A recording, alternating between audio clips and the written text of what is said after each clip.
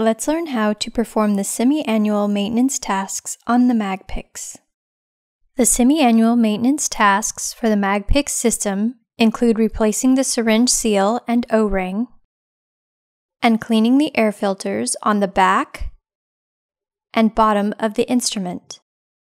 Before performing the semi-annual maintenance tasks, turn off and unplug the MAGPIX from the back of the instrument.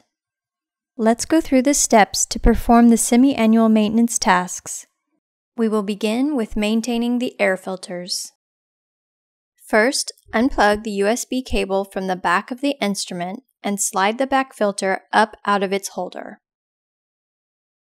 Next, lift the MAGPIX to expose the bottom of the instrument.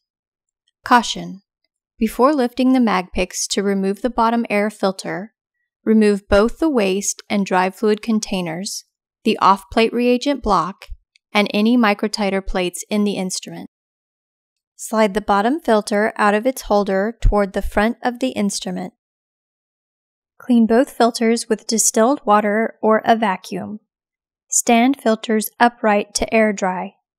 Caution: filters must be completely dry prior to reinstallation.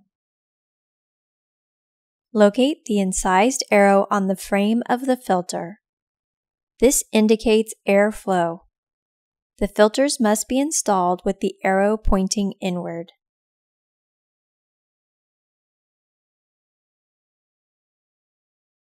Next, we will cover replacing the syringe seal. Open the side access door of the MAGPIX and locate the syringe. Using some force, push the plunger guide down and unscrew the top of the syringe from its housing. Carefully remove it. Pull the plunger out of the syringe and dispose of any drive fluid. Using a pair of pliers, remove the white syringe seal and black O-ring and discard them.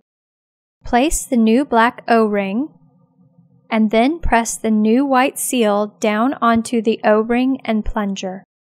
Return the plunger to the syringe and align the bottom of the plunger with the indentation in the plunger guide. Screw the top of the syringe back into its housing and tighten. Return the plunger guide to its original position. Finally, prime the system before use. Plug in and turn on the MAGPIX. Using Exponent software, go to the Maintenance page, Commands and Routines tab, and run 2 prime commands.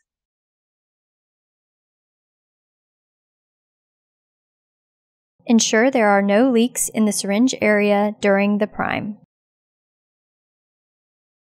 For more support information and videos, please visit www.luminexcorp.com.